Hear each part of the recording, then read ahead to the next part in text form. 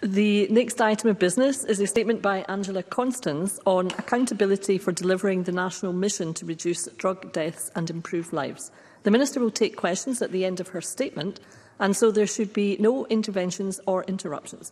I call on Angela Constance, Minister, up to 10 minutes, please. Thank you.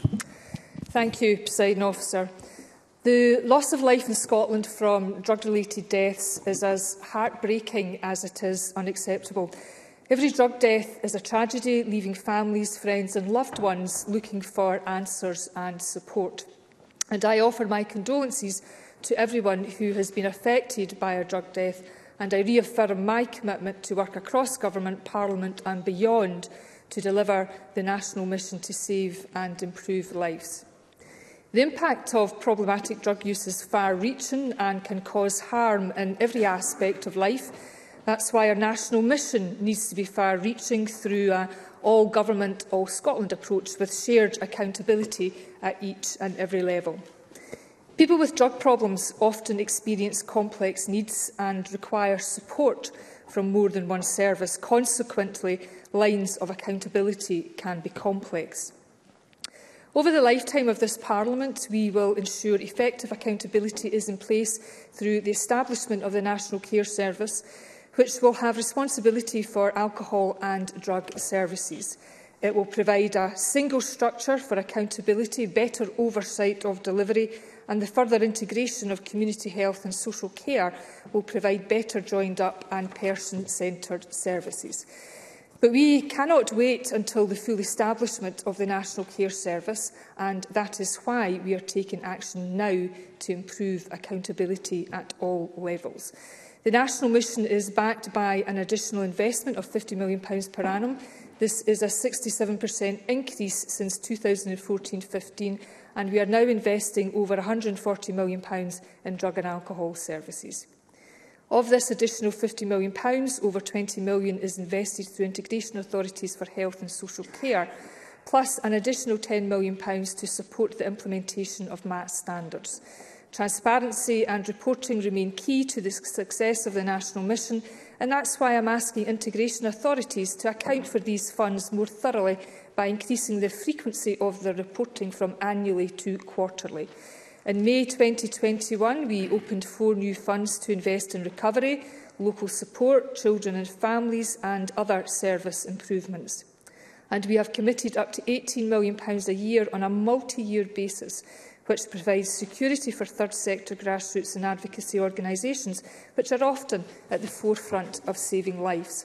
And this approach enables me to account for this investment and ensure that it is made in ways that will deliver the national mission.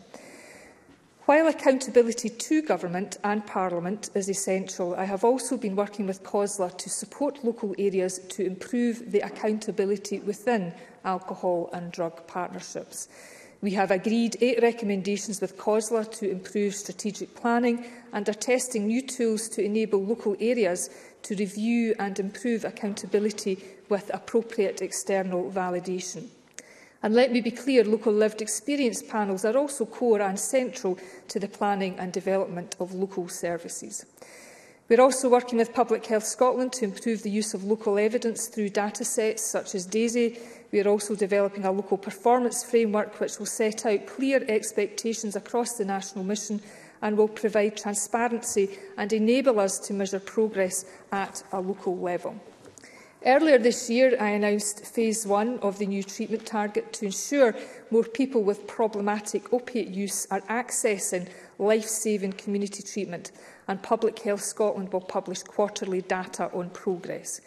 To ensure that people receive the protection of treatment or recovery that is right for them, we set integration authorities the ambitious target of embedding the medication-assisted treatment targets by April this year. Local progress from each health and social care partnership is being evaluated by the MAT support team, and a report will be published in June to coincide with my update to Parliament. And the report will be a collation of operational procedures, data and, crucially, lived experience evaluation undertaken by peer researchers. In November last year, I set out my expectations to increase the number of people accessing residential rehab, I have responded to calls for more transparency and accountability by working with Public Health Scotland to track the number of placements. This gives me a clear line of sight on how the residential rehab money is being spent, and I am committed to increase the number of publicly funded placements by more than 300%, so that by 2026, at least 1,000 people every year are publicly funded for their rehab placement. Alongside this, we have published good practice on the pathways needed to ensure people are prepared for rehab and receive the support they need after the treatment and rehab is complete. As a result, my expectations could not be clearer. In the first 9 months of the last financial year, ADPs funded 326 placements, with an investment of around £2.2 million from the £5 million allocated to them to fund both placements and aftercare. I am heartened by this progress, but I expect these numbers to continuously improve as we actively work with areas where the data shows both to ourselves and government, but also to local populations, that access is most challenging. Our priority must always be to prevent the tragedy of drug deaths, and each and every death is one too many that devastates families and communities. I am determined that we learn every lesson from every death, so that services are improved to better meet the needs of our citizens who are at risk of dying. When a child or vulnerable adult dies, Chief Officers for Public Protection play a key role in ensuring that we learn vital lessons from these tragic events. And I intend to do what is necessary so that the same Chief Officers take on a new accountability to ensure that lessons are learnt and changes made from the reviews of all drug-related deaths. Therefore, I will be setting out clear expectations to ensure consistency in how these reviews are carried out, as well as issuing guidance and training for all those involved. The Drugs Deaths Task Force have a strong interest in this area of work and may make further recommendations in their forthcoming report this summer. We already publish quarterly suspected drug deaths management information from Police Scotland, in addition to the annual National Statistics report from National Records Scotland. And we are investing a further £592,000 to improve the National Drug-Related Death Database. And the leadership provided by Directors of Public Health will enable us to use this unparalleled amount of information to best effect to deliver meaningful change. I have also taken action to improve the accountability of the national mission at a Scotland level. I have provided a renewed focus for the National Mission Implementation Group to provide scrutiny, challenge and advice to the Scottish Government and the wider sector. This includes advice from international experts. The second year of the national mission is focused on delivery on the ground where it matters most, and I need this group to provide robust scrutiny and advice to ensure we are delivering for those that need it most. I will also be publishing a national mission plan in the summer, which sets out plans for implementing the mission over the course of the remaining 4 years. The plan will include an outcomes framework which will enable us to better monitor the impact we are having on prevention and early intervention, the reorientation of a system of care that is treatment, recovery and trauma informed, as well as supporting families and communities.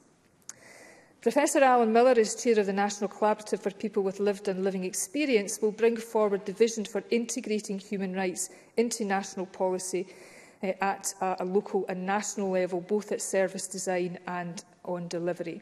The Collaborative will contribute to developing monitoring and accountability mechanisms based on the internationally recognised human rights to be included in the forthcoming Human Rights Bill.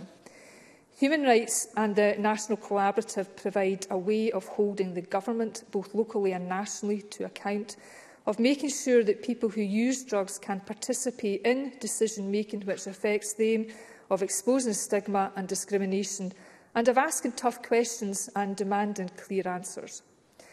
Presiding Officer, more than ever before, we are reforming services, providing practical as well as financial support, gathering and publishing more information, so that we can challenge ourselves and each other at all levels to foster responsibility for and accountability to people with drug and alcohol difficulties who, like you or I, are entitled to services that meet their needs. This is a key part of getting it right for everyone. Thank you.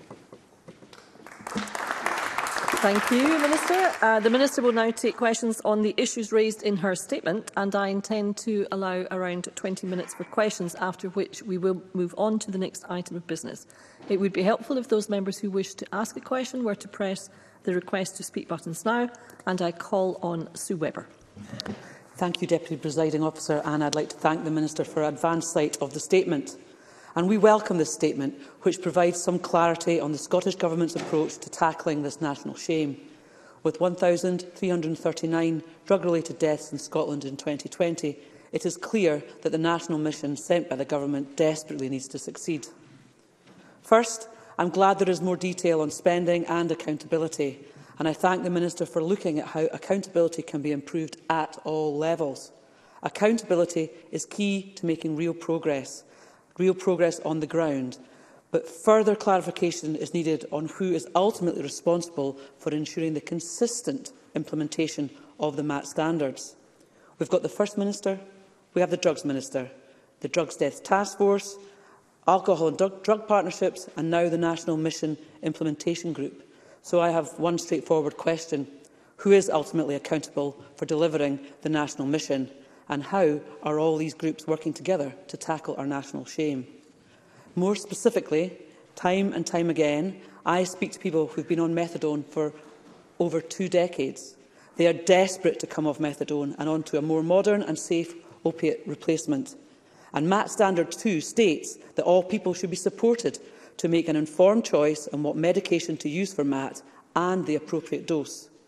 I know I've asked before, Minister, but what can the Scottish Government do to accelerate and facilitate their movement to safer replacement therapies like Buvidal? Minister. Thank you very much, Presiding Officer, and I appreciate those comments from Ms Webber. Improving clarity and providing more detail about the accountability and the investments that we are implementing to provide change on the ground is of crucial importance. Of course, the whole raison d'etre of the statement today was to demonstrate how across the piece that we are improving accountability both at a national and a local level. Can I say the purpose of the National Mission Implementation Group is to give oversight and advice as opposed to responsibility. Responsibility will always, of course, rest with this government, including myself, but it is important to stress also that integration authorities have a legal responsibility to plan and deliver treatment and recovery services. But I think we all have to recognise that they can't do this alone, that they must work with others. They must provide, adequate support to alcohol and drug partnerships. And of course, alcohol and drug partnerships must be engaging and working with the lived and living experience community and voluntary organisations. So, ultimately, I would never for a minute demur from my responsibilities or the responsibilities of this government. But accountability is shared. We are accountable to ourselves and to each other, and we all have a responsibility to hold ourselves and each other to account. In terms of the final point that Ms Webber makes, it is important to recognise that methadone is a treatment, an internationally recognised treatment. It should not be stigmatised. It should not ever be our only offer to anyone. People, by and large, need a holistic range of care and treatments. And Buvidal is, of course, shown much success. It was first implemented in Scotland after actually looking at trailblazing work in Wales during the pandemic in our prison. Again, Buvidal doesn't suit everyone, but it offers huge opportunities actually to release people to get on with their daily life and release them from a daily trip to the chemist. Thank you. I call Claire Baker. Thank you, Presiding Officer, and I thank the Minister for advance sight of her statement. We agree that accountability is crucial and the Government must face scrutiny over their progress on tackling Scotland's appalling record on drug fatalities. The Minister is on record as stating that the MAT standards would be implemented, not just embedded, but implemented in a year. It gives me no satisfaction to say that this commitment is heading for failure. So will the Minister, rather than provide generalised statements, commit to publishing progress standard by standard, ADP by ADP, to allow for proper scrutiny and accountability? And the Minister's statement stresses the importance of transparency. Will the Minister ensure that a full and detailed breakdown of spending on drug and alcohol services will be published in one place and made easily accessible, as recommended by Audit Scotland, who describe current information as incomplete, disparate and inconsistent? And finally, Audit Scotland recommend that the national drug and alcohol target waiting time of 28 days is too long. Will the Minister commit to action to amend this? Minister. Thank you very much, Presiding Officer, and I'm grateful to Ms Baker. The medication-assisted treatment standards are a significant undertaking. They are not a tick-box exercise, and that's why I did indeed commit to embed or implement by April this year, but that will have to be followed up by improving the standards and also sustaining the standards. This isn't a tick-box exercise. I want to see far more evidence collected other than people showing me their operational procedures. And that's why we are evaluating local progress from each health and social care partnership. That progress is being evaluated. And yes, of course, it's looking at their operational standards and their policy and procedures, but crucially, it's also looking at data. And I think the third strand of our accountability and evaluation of progress at a local level is the work that's currently being done with the peer researchers, because this always has to be testing how services are delivered and received by those who need them and by those who these services are meant to serve. And I'm conscious, Presiding Officer, of time, and that I have in detail answered written parliamentary questions outlining that I will indeed, as per my commitment to 6-monthly reporting, be back on my feet in this chamber in June with a report that will look at the national picture, but it will also cover area by area. We will be able to report on the progress of each standard, but that will also be followed up by a more in-depth report in the summer, which isn't just looking at whether a standard has been met or not, area by area, but it's looking at the criteria for meeting each of those standards, area by area. So I want to reassure Ms Baker that there is a substantial amount of work going on right now to gather up-to-date evidence on the progress that is being made, but also the further work that we will have to pursue over the lifetime of the national mission. And the point about Audit Scotland and publishing spending in one place, I agree with, and the whole purpose of moving to MAT standards isn't a recognition that waiting time treatment targets is not the best measurement. I call Colette Stevenson to be followed by Douglas Ross. Thank you, Presiding Officer. I very much welcome the content of today's statement and thank the Minister for advance sight of it. Can the Minister outline how the Scottish Government is working with stakeholders, including local authorities, ADPs and the third sector, to improve local governance in services? And can she also confirm how best practice from across the country will be used to drive improvements in the service? Minister.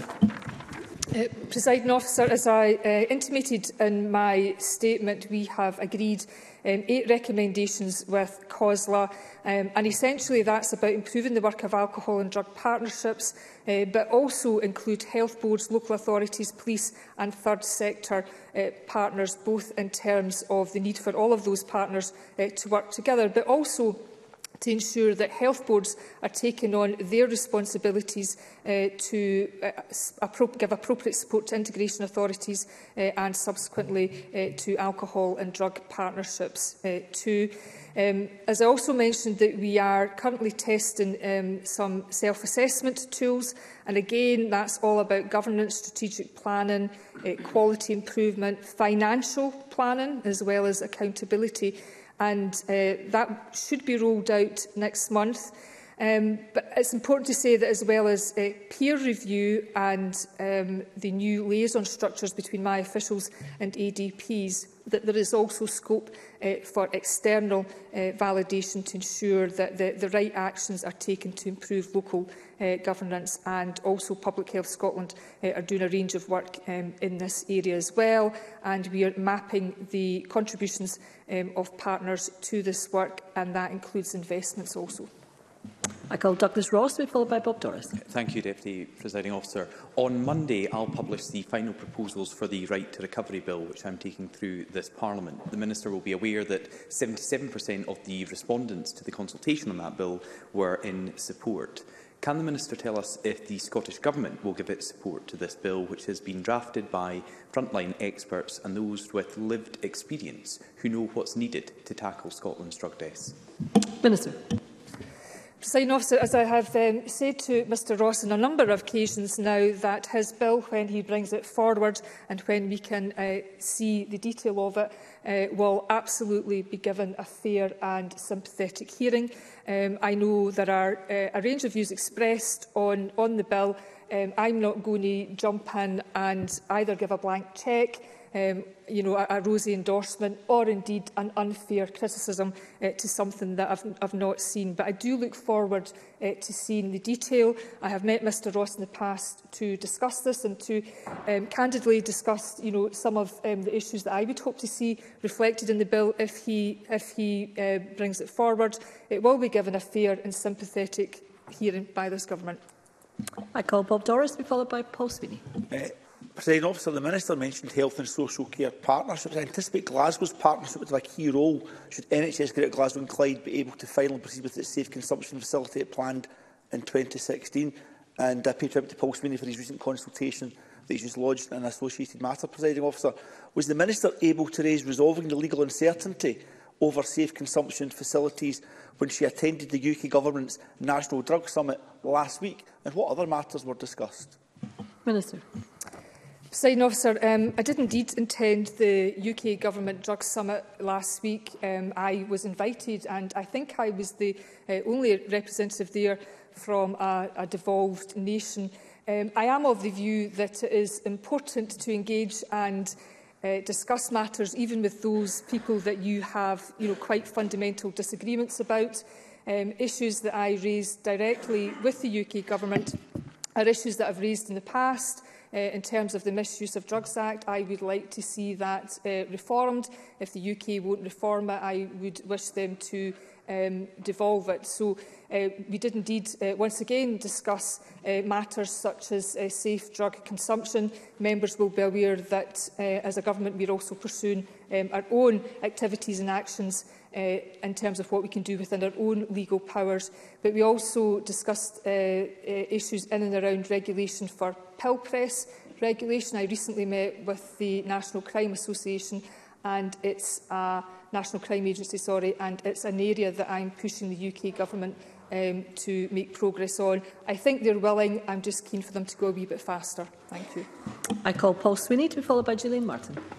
Thank you, Deputy Presiding Officer, and I thank the Minister for her statement, but it has left me rather underwhelmed. The Minister has said repeatedly that establishing overdose prevention centres in Scotland is a priority and an essential tool to tackling the drug death crisis in our midst. Yet today's set-piece statement on drug deaths, there isn't a single mention of the Government's work so far on delivering these overdose prevention centres in Scotland. And she'll know that yesterday I launched my Members' Bill consultation that seeks to establish these OPCs in Scotland. But I must ask, why has it been left to opposition members to drive the pace of these reforms when we both agree on the need of it? And when are we likely to see genuine, tangible updates and progress from the Government on delivering overdose prevention sites under its own competence? Minister. Presiding Officer, can I say to Mr Sweeney that I made a commitment to this Parliament about improving accountability and governance. And while issues in and around governance may not excite everyone, but they are crucially important. This is a shared agenda. We all have our individual responsibilities. We all have our part to play. And I actually consider it crucial, a crucial part of the national mission that we hold ourselves and each other to account, both locally and nationally. In terms of safer consumption rooms, Mr Sweeney is right. There is very strong support for those right across this Parliament. The evidence, in my view, as is his, is clear and compelling. And the only debate now is how they are actually delivered. And I am sure Mr Sweeney is aware that the Scottish Government is leaving no stone unturned right now to deliver clinically and legally safe consumption facilities within our powers. And I will continue to pursue that activity within our own powers, because at the end of the day, I don't want to be asking the UK Government for permission, because it's quite clear to me that they are not going to reform the Misuse of Drugs Act. It is quite clear to me that, and certainly in the short to medium term, we are not going to come to an agreement with the UK Government over safe consumption facilities. I think that's a matter of regret when even Mr Ross is of the view that the Conservatives shouldn't stand in the way of a pilot. So the consensus is strong in Scotland, but we are engaged with our partners. We will leave no stone unturned within our own powers, and that's the route I'm following. I appreciate that Mr Sweeney has an alternative proposal, and as with other legislative proposals, they will always be given a fair and sympathetic hearing. Thank you. Before I call the next member, I would just point out I have 6 more members that I would hope to call, and perhaps time is not as it was 10 minutes ago, and therefore I would make a plea for succinct questions and Minister succinct answers. I do appreciate there's a lot of ground to cover, but we can see if we can fit everybody in. I call Gillian Martin to be followed by Alex Cole-Hamilton. Thank you, Presiding Officer. I'd like to ask the Minister about drug testing schemes where substances can be tested for rogue ingredients that could lead to extreme harm or even death. It's my understanding that licences to facilitate this can be given by the UK Government. Indeed, one was given to the Loop scheme in Bristol in conjunction with the City Council there. What is the Minister's position on this? Minister. Presiding Officer, as I've stated to Parliament before, I am fully supportive of the work being done to implement drug checking facilities in Scotland. The task force funded some initial research projects by Stirling University around the development of drug checking programme, and I'm pleased that the first application for the 3 prospective sites will be submitted to the Home Office in the next month. It is very encouraging to see the project in Bristol receive a licence, and I would very much hope that the Home Office will likewise see the benefits of these facilities being introduced in Scotland. And I made that very point to Mr Malthouse when I met him last week. I call Alex Cole-Hamilton, be followed by Stuart McMillan. Thank you, Deputy Presiding Officer. The Minister knows that Liberal Democrats want her to succeed in this regard, and she has our good wishes to that end. It's encouraging in the statement to see the direction of travel towards rehab, but these services need to be sustainable, even when occupancy drifts below 50%. But before people can access rehab, they need to be stabilised first and foremost. And the Minister and I have many times discussed the need to address the gap in stabilisation services. That didn't feature in today's statement. I wonder if she could now update the Chamber as to where we are on stabilisation. Minister. Presiding Officer, Mr Cole-Hamilton will appreciate that the statement was about governance and accountability and some of the nuts and bolts in and around that. But like him, I am a supporter of stabilisation services. They are not necessarily easy to run. They are also expensive. And they are separate to residential rehabilitation and those absence-based programmes, but there does need to be links between the relevant services. And of course, some of the work we are doing around commissioning, regional and national commissioning in the residential rehabilitation sector is quite germane to this, in that the work that we are doing through Scotland Excel will help establish the level of need at different geographies across the country. But it is an area that we are very focused on. I call Stuart McMillan, who is joining us remotely, to be followed by Sanjay Gulhani. Mr McMillan. Thank you, Presiding Officer. First, I'd like to remind the Chamber that I'm a board member of Moving On in reply to Local Addiction Service. I'd be grateful if the Minister can provide an update as to how she will ensure that the views of recovering users, families and also associated charities continue to be taken on board. Minister. Yes, absolutely. And, you know, governance and accountability isn't just about data, important though that is, or policies and procedures. All of these activities need to be informed centrally and consistently by the views of people with lived and living experience. And actually, much of the work that we have done around accountability has actually been in response to what we have heard from people with drug and alcohol problems, their families, and indeed those organisations and advocates who are representing them. So we are, continuing to, for example, report on a quarterly basis around our investments in residential rehab. We will committed to 6-monthly reporting on MAT standards. We are increasing financial security. There is, of course, the treatment target, and there is the work that we're doing to improve governance, both in terms of accountability at a national and a local level. I call Sandesh Gohani to be followed by Gillian Mackay. Drug deaths is our national shame. I welcome the Minister talking about data and accountability, with each drug death now being investigated. But I am upset that this information is not already available, as it is so vital. I would like to ask the Minister, once the investigation into a drug death has been concluded, what is the mechanism that will allow the lessons learnt to be translated into action to save lives in the future? Minister. Presiding Officer, There's part of this area that I feel very strongly about and always struggle with, because when we talk about learning the lessons, it trips off the tongue very easily, but can sound really, really trite. And I know from my background as a professional social worker, but also in other portfolios in this government, that there is guidance out there that sets the very clear parameters when the death of a child should be investigated, or indeed a vulnerable adult. And there is guidance around the process in which that should be done and how the information should be shared, etc. And I think as a minimum we should have the same for the reporting of reviews into drug-related deaths. So it is something that we'll be doing some further work and consultation on. I am keen that we get this absolutely right. I'm also very conscious that these reviews can be really important for families who are seeking answers. So this is an area I feel very strongly about. It's an area that as politicians we can sound a bit trite on, but it is an area that I want to ensure that we can make a difference on. Gillian Mackay, to be followed by Ruth Maguire. Thank you, Presiding Officer, and I thank the Minister for advance sight of her statement, and I welcome her commitment to improving consistency of drug death reviews. As she said, it will improve data collection, allow national trends to be established, and most importantly, it will give families answers and ensure that they have certainty in the process. Will the Minister commit to taking any necessary action to ensure that there is consistency across Scotland in how drug death reviews are being carried out, and ensure that these are carried out in as many cases as possible? Minister.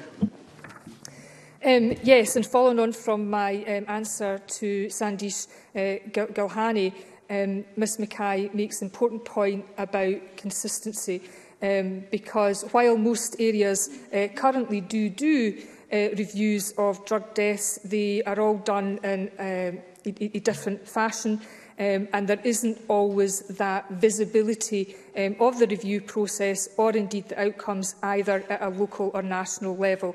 But I again have an open mind. I think as a minimum the procedures, the new procedures that we put in place should reflect at least what's in place for child deaths or under vulnerable adult procedures. But I do have an open mind, and if she has further suggestions about how we can strengthen our resolve and approach in this area, she would be very welcome to share them. And I call Ruth Maguire. Thank you, Presiding Officer. I welcome the Minister's statement and the clarity around accountability.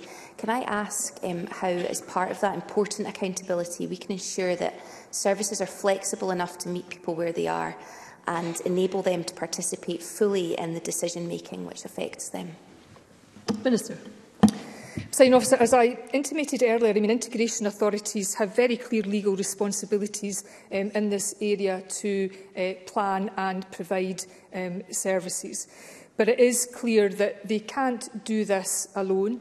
We also need greater clarity and support around the role and function of alcohol and drug partnerships. And that whole range of partners need to be involved, whether that's voluntary organisations, and we need to see more in terms of meaningful partnership with voluntary organisations at that very local level.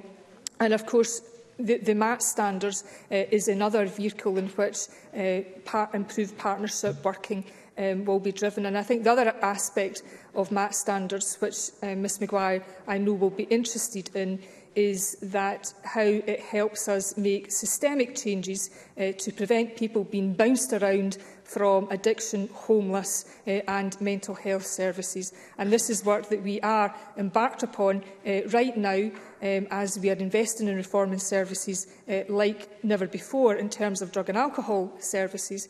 But our longer-term vision isn't around the National Care Service, which will provide that single structure for accountability. And with the further integration of community health and social care, we will be able to provide better joined-up and person-centred services. Thank you, Minister. That concludes the statement, and we will move on to the next item of business, prior to which there will be a very short pause to allow frontbench teams to change position should they wish. Thank you.